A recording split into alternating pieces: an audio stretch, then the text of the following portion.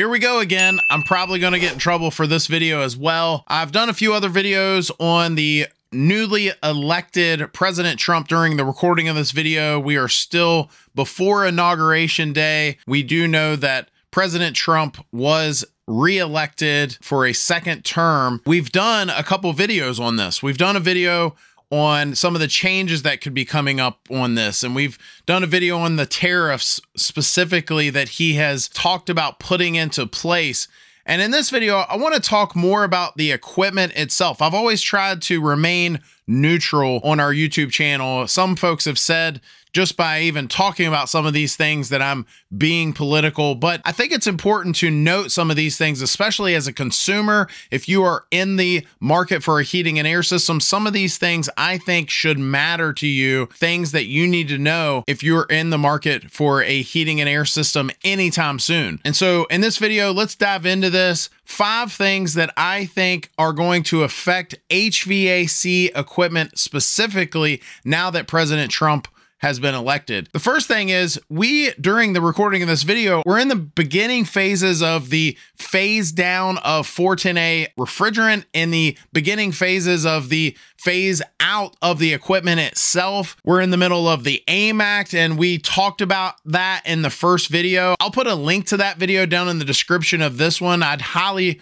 recommend checking that video out where we get into some of those specifics. One thing I want to note on these new A2L refrigerants that are now being rolled out, and we're in the middle of it, they are rolled out. You could buy a piece of equipment with R32 or R454B refrigerant in it right now during the recording of this video. But one thing I want to note is we have heard rumors of more changes to come, and I personally think, I have no evidence of this, but I do think that with President Trump being elected and how that could affect some of the agencies such as the EPA, that some of those rumors we've been hearing, I personally think are now, if they were going to be true, they're definitely not true now. Some of those changes may have been another lowering of the GWP in the very short future. I'm not saying it won't get lowered again years down the road, but I think folks were saying, oh, well, it's coming, right away, that it's going to affect some of the products that are now coming out even right away. And I think that that is just simply not going to be the case now. I think a lot of these changes that we've now seen and will see coming down the pike are now going to be dramatically affected, not just because President Trump was reelected, but because other people were not elected. And some of those policies and agendas that were being pushed before just simply won't. And again, I'm not trying to say good or bad on either side. That's not my point here. I just think that some of those rumors can now be put to bed because of his election. Number 2, we've done videos on furnaces, specifically on low efficiency furnaces, furnaces that have AFU ratings below 85 to 80% furnaces in that range, furnaces that are non-condensing, lower efficiency furnaces. And we've done videos on this talking about how specifically President Biden had looked at putting rules and bills in place on starting to phase some of these products out,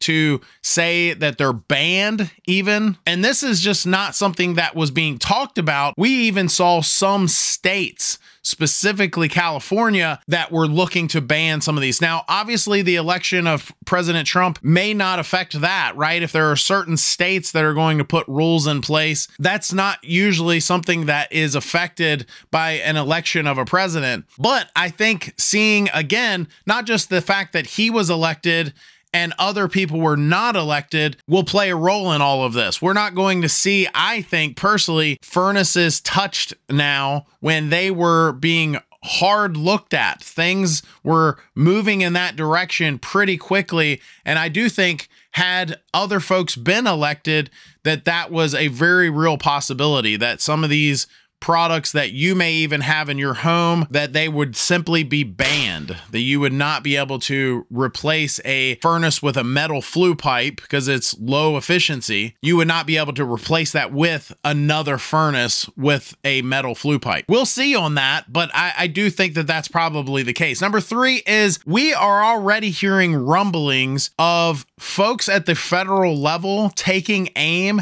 at some of the states and basically coming out and saying, look, when we set regulations and federal mandates in place, whether it's the EPA or any other organization, some states have been known, and localities, even counties even, have been known to take codes and building enforcement and things like that and massage it or add their own rules at the local level. And that makes sense in some cases. But we're now hearing that it's a very real possibility where some of these federal agencies are taking aim at the states themselves and saying, look, you're not going to keep doing this. You're not going to take our rules and make it even harder or try to speed things up. When we put rules into place that have been voted on or set at the federal level, you're not going to touch this. That is one thing that I am going to be keeping a very close look at, no matter who's president. If that goes into effect, if they do say to states, hey, some of these things, you're just simply not going to touch it. That's one of those things where even folks at the local level, specifically some states that like to push a more faster agenda on timelines, if the national agencies step in and say, that'll be interesting to see if that actually happens. And we're hearing rumblings of that. There's lobbying organizations that are pushing for things like that. Even when they supposedly get a win at the national level, they're still losing the battle in some states, if you will. Number 4, we have seen a push in recent years for a new direction, especially with heating and air systems, heat pumps being very much pushed. And I actually don't think that's necessarily a bad thing in all cases. I think heat pumps are more efficient and can do certain things, especially compared to the way they used to be. They've come a long way. Some heat pumps can provide heating well below freezing temperatures, some of them well below 0 degrees Fahrenheit. And because of that, we're now seeing them be offered in new markets and installed in very cold climates. But because of that, we've also seen rebates and different sorts of incentives put in place, so that way homeowners could take advantage of some of these tax advantage programs and rebates and of course incentives and things like that that go towards some of these more efficient cold climate type systems. And I do wonder, with President Trump being elected, if some of these rebates, we talked about this in the other video, some of the more specific rebates, but just in general, will they just simply go away? Will they be pushed by the wayside? Or will he kind of honor that, especially some of these rebates that certain states have already implemented them, you know, the Inflation Reduction Act and some of the other programs that were put in with that. All in all, the equipment itself, will we still see, even with President Trump elected, this direction that's now being pushed towards heat pumps and higher efficiency systems and some of the inverter and mini split technologies that are now offered in our country? We're even seeing a push now with new technologies that have been used for years over in Europe, technologies like air-to-water heat pump technology, where folks can get their hot water for their plumbing, like showers, and heat their home in much more efficient ways. And again, I'm not saying the fact that President Trump was elected that won't still happen, but we may not see agendas pushed. We may not see folks pushing for those sorts of technologies from a tax incentive standpoint. And then finally, number 5, this one is probably my favorite, because we have talked about in some of these other videos with tariffs and some of the other things that when President Trump is interacting with other countries, we are seeing some companies take different approaches. Some companies over the last few decades have done things like take manufacturing out of our country,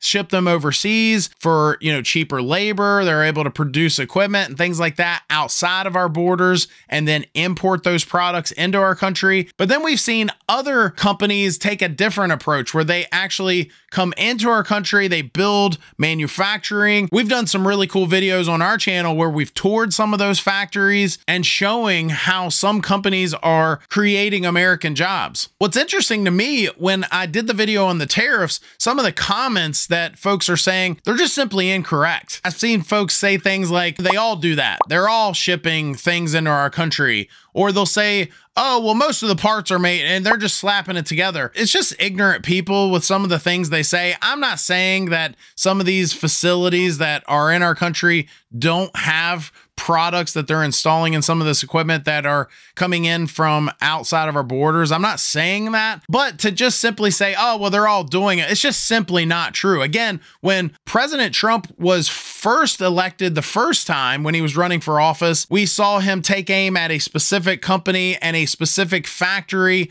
in Indiana. And I'm not going to mention any names, but you can go back and look at it. And what's interesting is even after all that took place, those jobs still went away, even though he tried to save those jobs. But again, then we see other companies that are doing the opposite, and they are trying to create jobs in our country and do things that help the local communities that they operate in and things like that. It's just simply incorrect to say that, oh, well, they all do it. Oh, well, they all just bring products here and just, it's just not true. We've got videos that obviously show the opposite of that. My dad even works in a factory here in Virginia where they make equipment, where they build HVAC systems. Actually, he works in one where they build the gigantic ones that go on the top of factories and commercial buildings. Some of these units are as big as a tractor trailer. So that's my five things that we need to be watching as President Trump comes into his now second term. I'm not arguing